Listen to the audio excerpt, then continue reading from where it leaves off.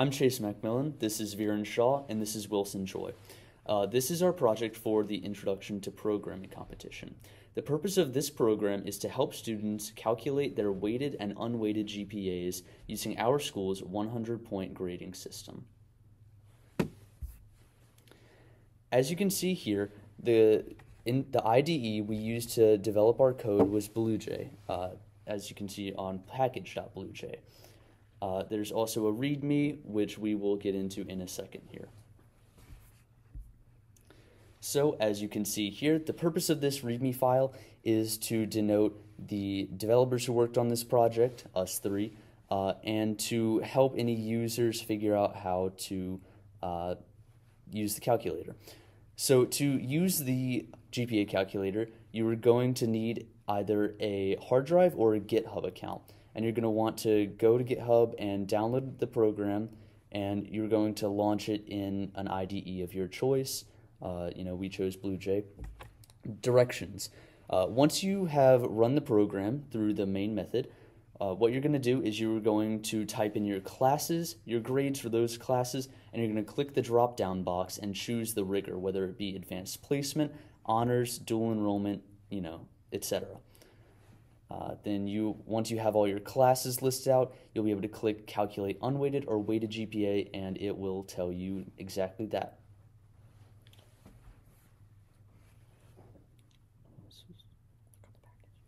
Okay. Just say that you click on it. So we click on the package there, and that will take us to the code. This is our code here, and in order to access the main method, just left click onto the void main method, and if you want to see the code, double click. This is our code, and the packages we used, or libraries we used, are swing, event, AWT, util, swing border, color, and font. We used many instances variables such as jTextField, jButton, jTextArea, jComboBox, fonts, and jLabels, as well as jPanels.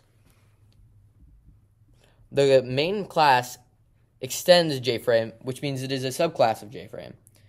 And the public grade calc uses inheritance through the super in order to access these codes.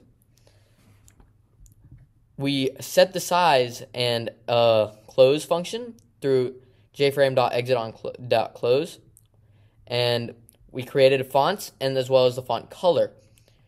We created the main panel using jPanels, and we set the layout and border and background. After that, we created the input panel to take inputs. We then created labels for all the things, or definitions and stuff. Later, we created items and backgrounds. We then created buttons, and then accessed and developed those buttons through the Add Button Listener class, Calc Button Listener class, and Calc Unbutton Listener class, using the Action Listener interface. The Calc Unbutton Listener calculates unweighted GPA, the Calc Button Listener calculates weighted GPA, and the Add Button Listener adds classes, grades, and rigor to array lists in order to calculate. This is the main method, which simply creates a grade calc and sets it visible to true. And here's what it looks like when the main method is run. Here's here's the program right here. It's called GPA Calculator. And let's say the student has taken an AP class. Let's say AP Computer Science A. Now, let's say the student's got a 95 in this class, and you select AP. It's already selected right here. Since it's an AP class, now you click that.